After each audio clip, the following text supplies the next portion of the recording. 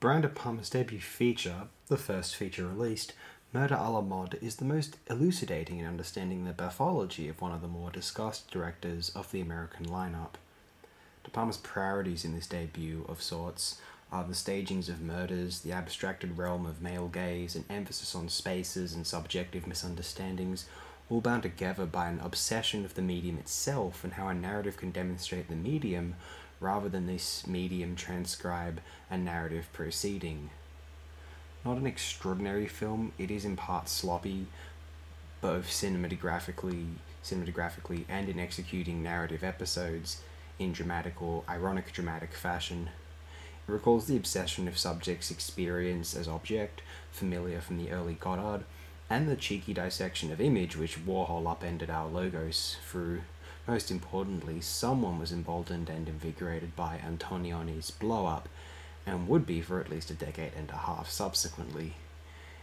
It displays flashes of frenetic genius and evidence of improper, haphazard analysis of modern post-war media paradigms. It may be considered dated or too phallogocentric now, but I appreciate the insight into a young, exploratory, ambitious filmmaker/philosopher during his 20s who would later hone his craft into some of the most interesting English-language films of all time, and inspiring some of the most riveting discourse to accompany the medium ever composed.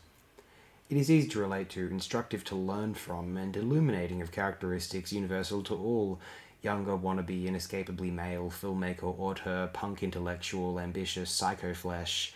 I feel and hope so, at least. Murder a la Mode, it is easy to imagine many people needlessly hating on it for being non-conventional, overly interested in textbook theorizing.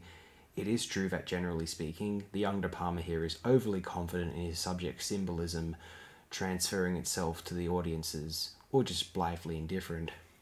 But I can also picture some first or second year university students finding too much unwarranted effective commonalities with the likes of Michael Snow, take New York Ear and Eye Control of 1964.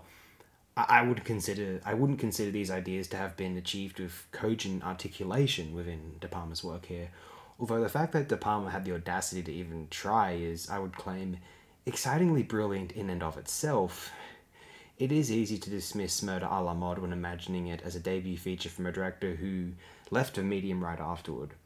Although knowing how De Palma's priorities matured and refined, sharpened throughout his oeuvre, the choices made within Murder a la Mode are revealed as budding demonstrations of a highly addictive and aggressively fascinating decision-maker within cinema's history. Ladies and gentlemen, Brian De Palma, one of AOD's major favourites. Rarely have I wanted to ask questions of an artist more than with De Palma. Both theoretically and technologically, he has explored the medium with a passion surpassing the rest of his generation, the designated film brat group, Altman, Scorsese, Coppola, though some of his later work is thoroughly interesting, Spielberg, Lucas, Penn, certainly Bogdanovich, somewhat Friedkin, though he did fairly well for himself at times, obviously, Malick even.